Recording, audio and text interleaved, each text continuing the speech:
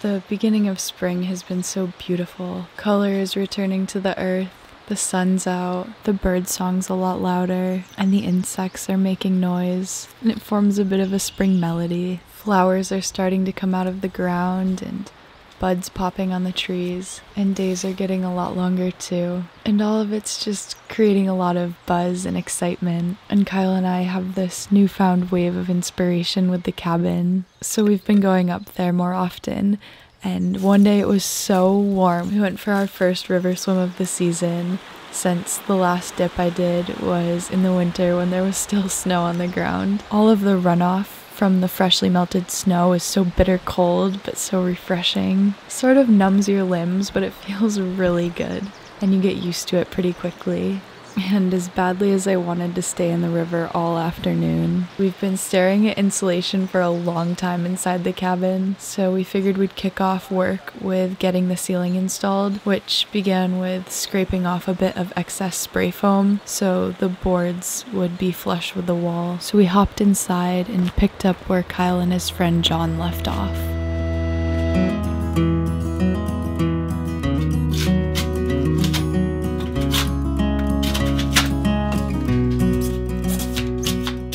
We've been putting up shiplap, and we're going to leave it raw for a really bright, natural look. Since the cabin's tucked into a pretty shady area in the woods, keeping light colors really does brighten the interior. So far, we've been getting there in the second half of the day, but we're making solid progress and getting quicker every time. That material has been sitting there since winter and has a lot of footprints and shoe prints and handprints, so eventually we'll have to wash that off. We also realized that out of the two sizes we have 8-foot boards and 12-foot boards, that the 8-foot boards are beveled and the 12 are not. It's really not super noticeable, and it is a cabin after all, so we're rolling with what we have, and also have been making our own bevels, sanding the edges where the two flat ends connect, but horizontally is where the beveling varies between the two boards.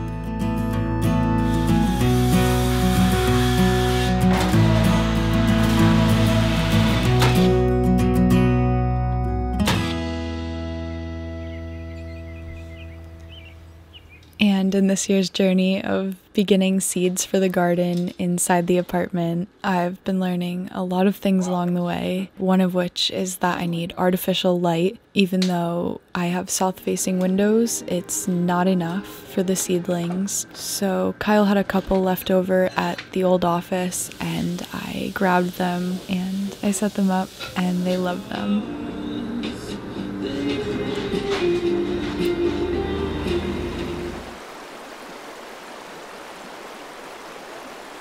The second day we went to the cabin was a lot colder, so Kyle started a fire in the cabin while I warmed up some of his freshly baked sourdough bread for us to snack on.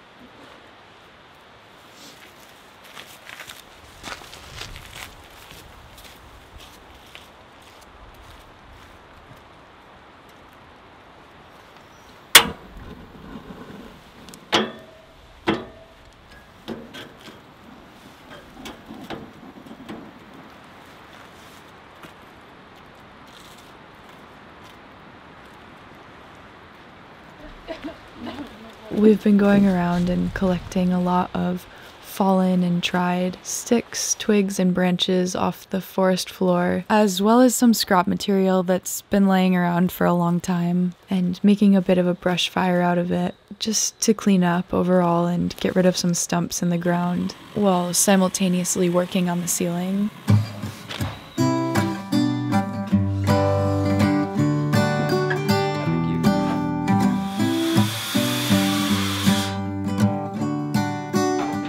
I've never done ceiling work before and was pretty intimidated at first, but once you get into the groove of shiplap, things flow really easily. Day 2, it was mostly straight cuts. It's amazing how transformative putting up ceiling is to a space. Now I feel like I can actually start visualizing what the inside of the cabin will look like.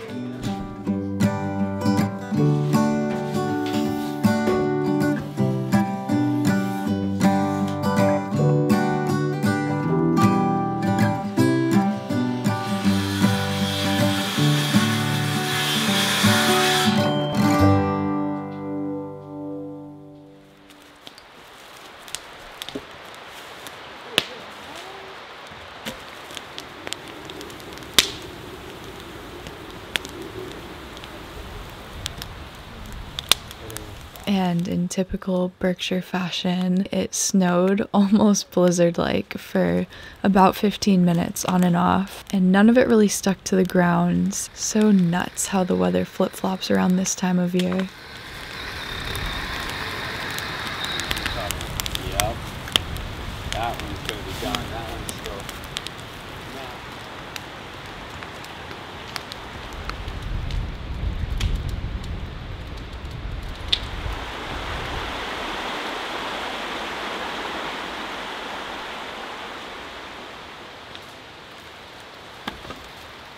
And as much as I've been enjoying spring and love the warm weather, there is something so therapeutic and comforting about pausing what you're doing to go out and collect some wood for the fire. I feel like it's a task that can get overlooked, and maybe after a long winter you get sick of doing it. But by the end of summer, Kyle and I are always daydreaming about that first trip out in the fall. So I don't mind having to do it a couple more times this year.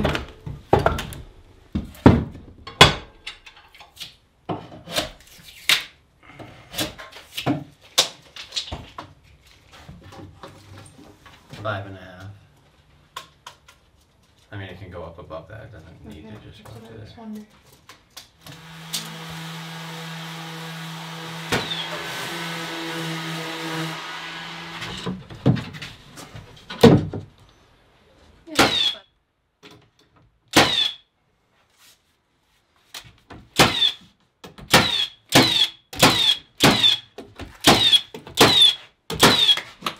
One side. Wow. So now we would start straight back. Actually, we could just finish the loft now. Yeah. Like 1, 2. Okay. And we spent the rest of the afternoon chipping away at the other half of the loft, so we could set up a good foundation for the next time that we came. Golden screws with the star bits out of the shed. Alright, so the board has to be level with the white. Yeah, actually, so I think on the rafter actually does right work. here. I think. Because that's what happened on that side, yeah. We need another little piece down there. Mm-hmm.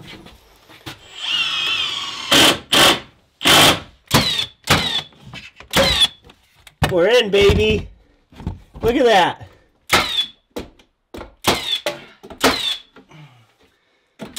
Wow. Nice. Alright. And by the end of the day, we did get a good chunk done. We are so close to finishing the loft and really kind of closing in on this project as a whole now.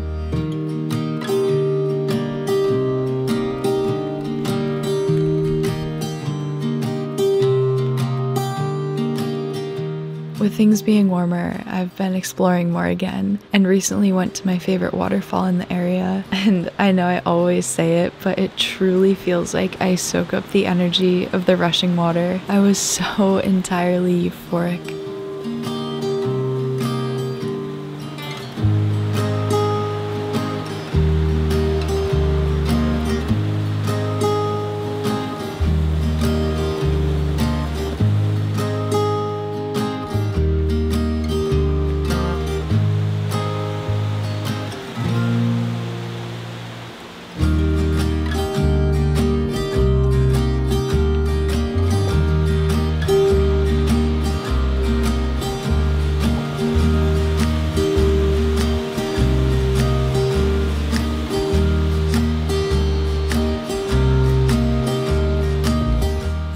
got to submerge in the cold and really feel it on my whole body, and I even sort of felt my breath getting affected by it. It felt like I was reborn and my mind, body, and soul were cleansed and renewed. Just feel really content and grateful with how the flow of life has been lately, and I'm so excited for the future and our projects to be completed with the weather continuing to warm up around here.